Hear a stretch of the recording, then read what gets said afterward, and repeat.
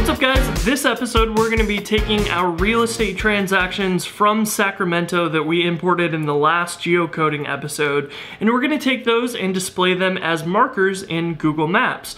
So our right side of the screen here, we want to make sure that we display Google Maps there, and then all of these items on the left side will be markers inside of that map. This is going to be exactly what you would expect to see from Airbnb's website or Yelp or Foursquare or anything like that. They're going to have a map and they're going to have a list of items on the map, and you'll be able to see both of those at the same time. So we're kind of cloning that UI, and it's really not as hard as you might expect. So we're going to dive into using the gmaps.js library, which is a wrapper around the Google Maps API, and it's going to give us a really easy way to interact with it.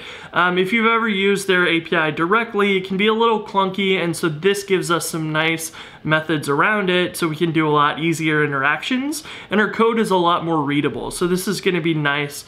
And we will be able to use their documentation instead of the Google Maps documentation, which can be a little hard to read sometimes, and you'll see lots and lots of posts on Stack Overflow from people who are using it directly. So this is going to save us a lot of time, and it's as simple as going to either the GitHub repo or the download button and grabbing the gmaps.js code.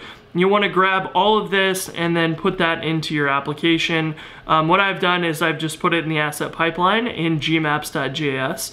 This is going to then be required in the application.js. I have it required with required tree. And then our JavaScript code that we're going to write for this is actually going to go inside Webpack. So we're going to interact with the two of them together.